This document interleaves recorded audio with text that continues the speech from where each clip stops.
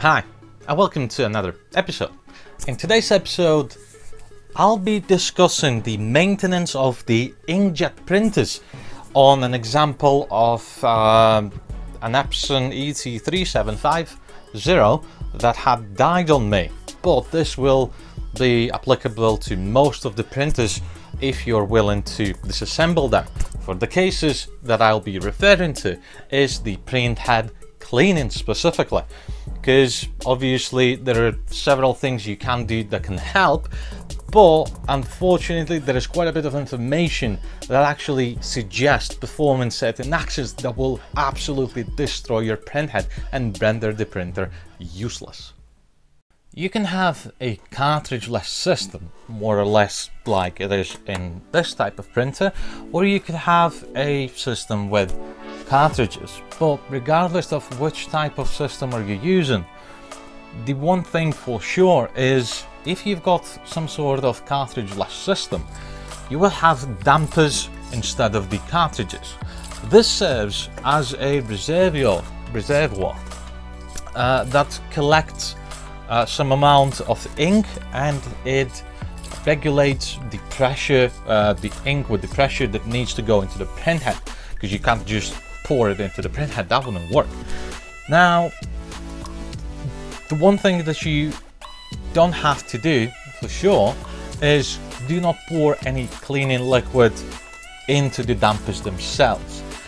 If the damper is faulty, it is possible that the ink has dried in the damper, but pouring a cleaning solution into the damper is never a good idea, because the problem is you won't be able to get it out, as in you need to replace it with inks, so you will need to do a huge amount of work and cleaning flushing the whole system in order to regain the ability to use the inks, and as you know, they do not come free.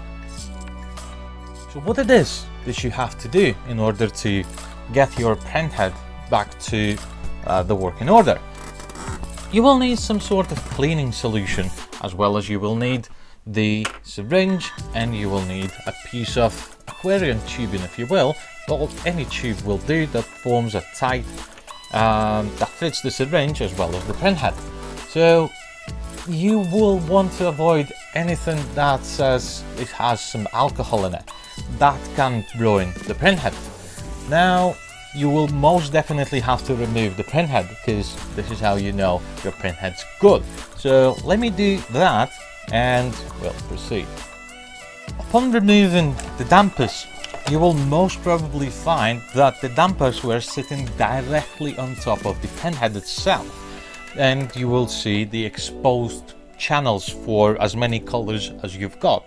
Now what we have to do is we have to extract the printhead itself fully in order to be able to evaluate its condition and also to perform the cleaning.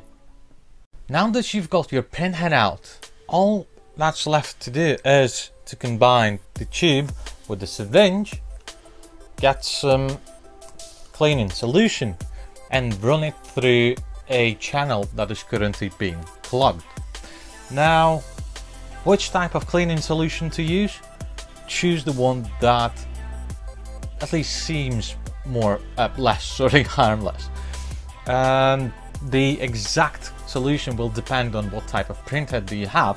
For me, for example, being Epson, being piezoelectric printheads, I'm using the type, it does say universal, but I did check the supplier is showing the ingredients where I purchased them, and they did match what to be used on this. Now, what are you looking at when you're doing this? And by the way, do not apply too much pressure, because the printhead internally will look similar to the dampers. As you can see, on one side of the damper there is a membrane, and obviously if this, due to coming too much pressure from this side, if this bursts open and there is two chambers together, your colors will mix, and that will render the printhead useless. And I've already managed to make a mess on the desk. That is very nice. So what are you looking at in order to see whether your printhead is damaged or not, or being cleaned?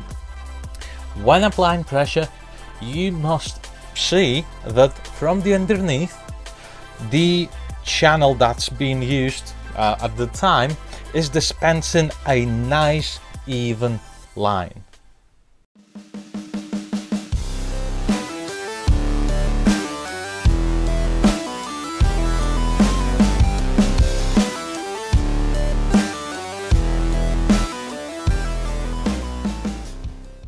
Once you've checked that all of the channels are running smoothly with no issues, that's how you know that your printhead is good.